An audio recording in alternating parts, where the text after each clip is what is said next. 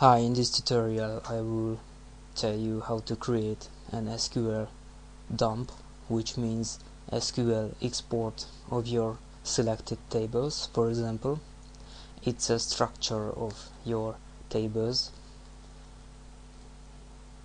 which means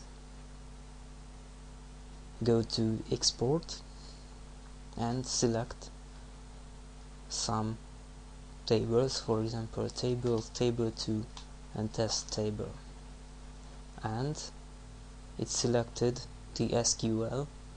It creates the SQL query which creates those tables and insert the datas from it.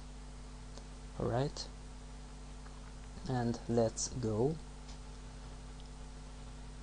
If you copy this whole text, this is the SQL dump. It contains inserts and table creates SQL query.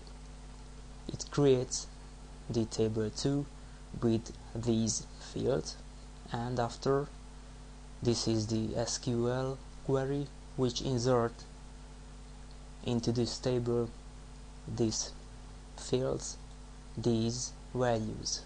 Alright, so this is the SQL dump, which is an export.